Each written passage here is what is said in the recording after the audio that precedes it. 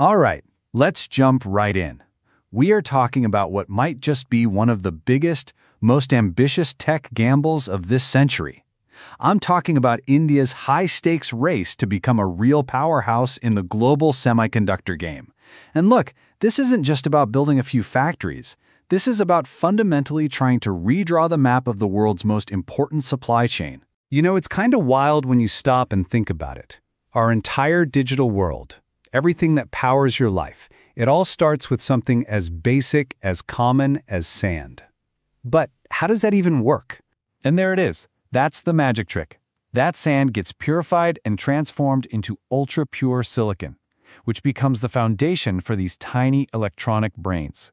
They're in your phone, your car, the massive data centers that run the internet, even in critical military gear. These chips are, and I mean this literally, the lifeblood of our modern world. I think we all got a pretty harsh lesson on that a few years ago during the pandemic, right? Suddenly, car factories were shutting down, you couldn't find a new PlayStation anywhere, and the prices for electronics went through the roof. It was this massive, global wake-up call that a tiny handful of places on Earth basically held the keys to the entire digital kingdom. That painful memory, that's the real starting point for this whole story. So yeah, that wake-up call kicked off a worldwide scramble. I mean, countries everywhere had this sudden, terrifying realization of just how fragile their supply chains were. And for a country like India, this wasn't just a crisis, it was a once-in-a-generation opportunity. So why this massive push right now? Well, it's really a perfect storm of four huge factors hitting all at once. First, you've got the global geopolitics. Everyone is looking for a China plus one or a Taiwan plus one strategy. Then you have the fresh memory of the pandemic chaos. At home, there's the sheer economic reality of importing over 90% of your chips. And wrapping it all together is national security. In today's world, if you can't make your own chips, you are strategically vulnerable, period. So you've got the why, but what about the how? How do you go from being almost totally reliant on imports to being a major player? Well, you start by putting some serious money on the table. And India's bet is a truly massive one. And they came out swinging. The government kicked things off by launching the India Semiconductor Mission, or ISM, with a $10 billion war chest.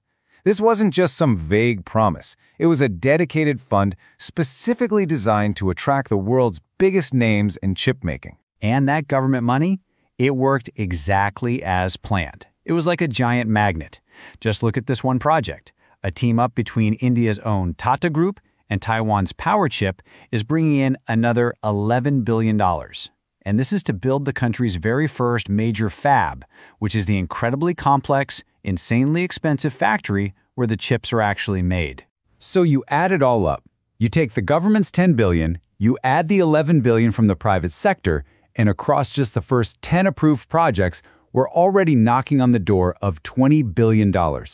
This isn't just a few random factories. This is a massive, coordinated national strategy to build an entire industry from the ground up and to do it fast. And here's where it gets really interesting, because it's not just about the money, it's about the partners. You're building this global coalition on Indian soil. Of course, you've got the huge Tata Fab, but look who else is coming to the party. Micron, a huge player from the US, is building a critical facility for something called ATMP. That's assembly, testing, marking, and packaging. Basically, all the final steps to get a chip ready for use. You also see a key partnership with Japan's Renesas.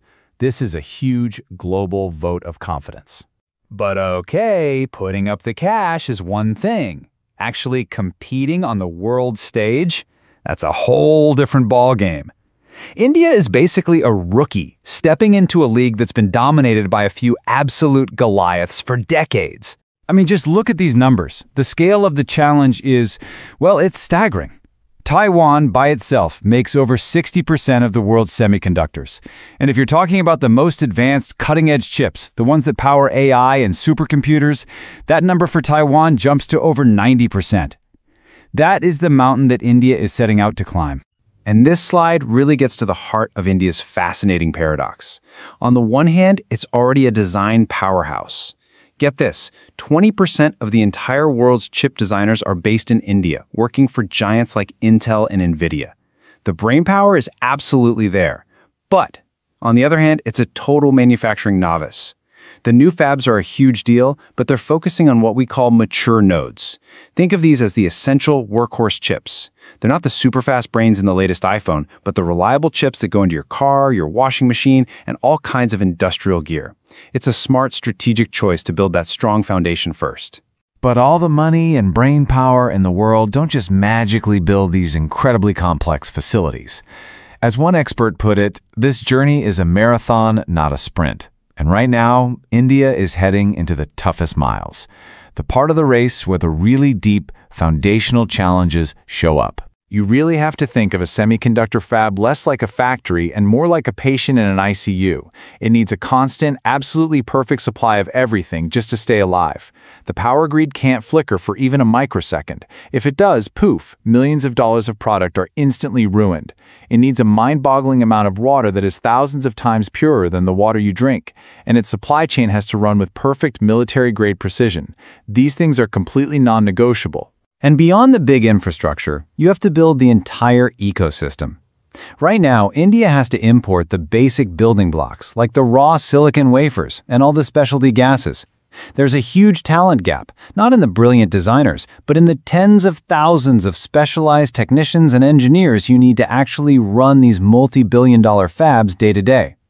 And then, of course, you have the classic challenges of turning great research into actual products and navigating all the bureaucracy. Every single one of these is a massive hurdle on its own. Okay, so we've laid out the hurdles, and they are huge, no doubt about it. But what does the actual road ahead look like? Because these plans are not just on paper anymore. We're talking about real, concrete milestones and a vision for building an entire chip nation from the ground up. And check this out. This isn't some fuzzy 10-year vision. The clock is ticking right now. By the end of next year, Micron's assembly and testing plant is scheduled to be up and running. By the middle of 2026, the first homegrown chips are expected to roll off the line at the CG power plant.